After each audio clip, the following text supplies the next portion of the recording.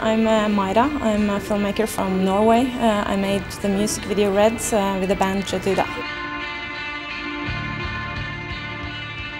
This image of old wedding pictures, wedding photos popped up into my mind.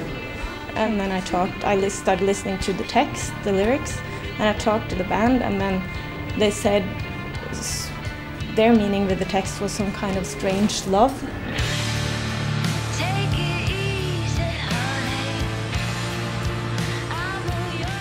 This one moment where you take a wedding photo, the idea is how this moment might be aging.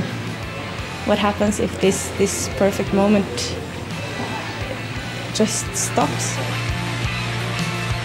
In general with music videos, I think a good music video is one where you don't really relate or like the music that much, but then you see the video, and then together that becomes something more, something stronger.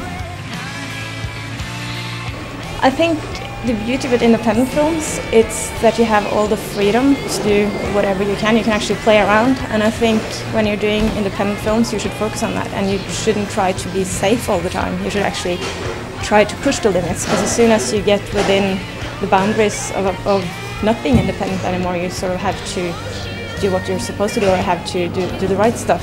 When you're independent you can still play around, you can still try to fail.